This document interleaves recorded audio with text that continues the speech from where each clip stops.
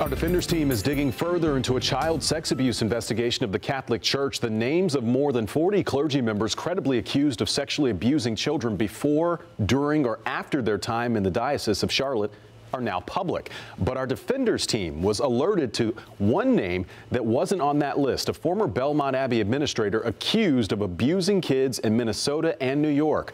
Our Nathan Morbido joins us with a closer look at those allegations and why the Diocese of Charlotte wouldn't be the one to name them. Nate?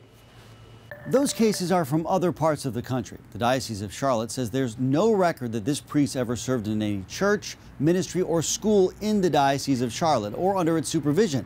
That's why he wasn't named in the diocese list. But why hasn't Belmont Abbey named him?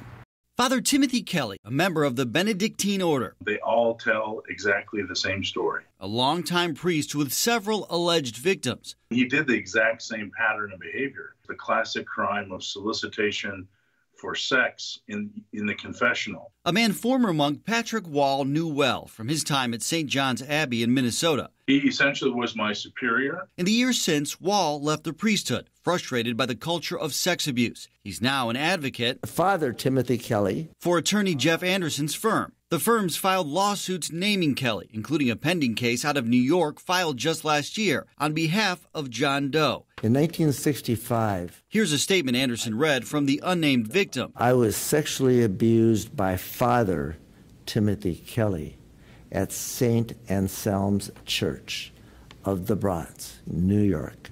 Almost 25 years later, He was in your area for at least 3 years. Kelly moved to Belmont Abbey as an administrator. He was a priest. He was ministering to the people of North Carolina.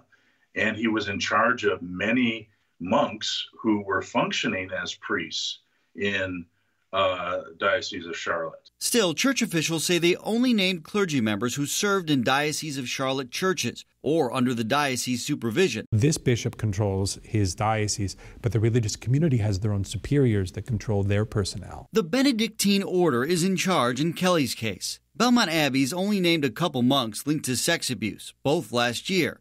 One of the allegations local, but neither one was Father Timothy Kelly, who just a short time after leaving Belmont Abbey went on to help create a sexual trauma institute for victims and perpetrators of clergy sex abuse. He died in 2010. A Belmont Abbey spokesperson said the Abbey has not received any kind of allegations against Father Kelly, ever. St. John's Abbey in Minnesota, where he worked most of the time, in a response to this lawsuit in New York, denied the allegations of sexual abuse and did not put this priest's name on its list of credibly accused clergy. Nathan Morbido, NBC Charlotte.